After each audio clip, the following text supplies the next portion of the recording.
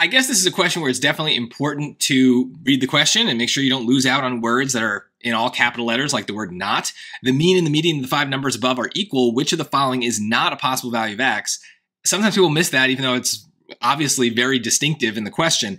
But the choice that I would be most drawn to, just thinking about mean and median being equal, is choice C. Because if I were to rearrange these things, 14, 15, 16, 17, 18, without really even doing any calculations, I can now see that the mean and the median are going to be the same. The median is just the middle number, but because this set is very well balanced, I also can tell that the mean is going to be 16, right? It's almost like the 14 and the 18 are kind of evening things out on the scale, and the 15 and the 17 are evening things out. They're the same distance from the middle. So we'll see that in later questions in this set, where you kind of have to be able to recognize when you've got a list of numbers in order, the mean is going to be the middle because it is a well-balanced set.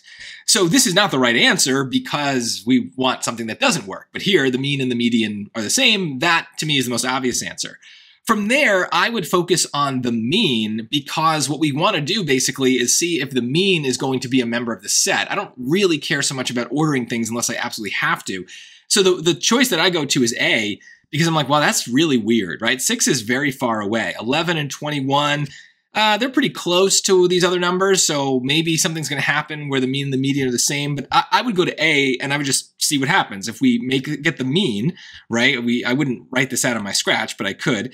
15 plus 14 plus 18 plus 17 plus 6 divided by 5. That's how we're going to get the mean for that particular set, right? The sum of the numbers over the number of numbers. So 15 plus 14 plus 18 plus 17 plus 6 is 70, and 70 divided by 5 is 14.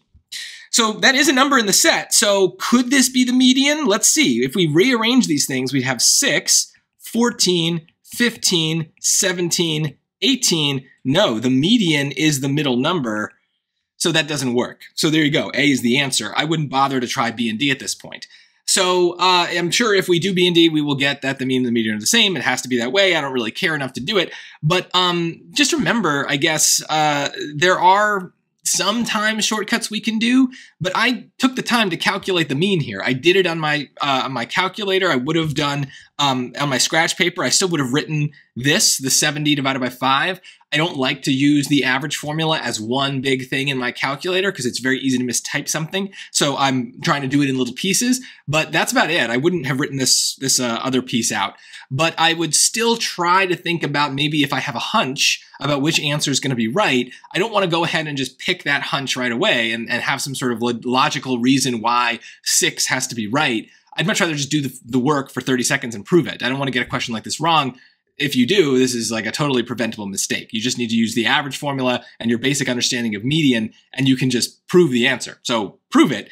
If you got it wrong because you missed this not, well, that's a whole other thing. That's not even a statistics issue. That's a read the freaking question issue because, yeah, you can't get stuff wrong like that. The SAT does that on purpose, and somehow people still miss it even when it's in capital letters.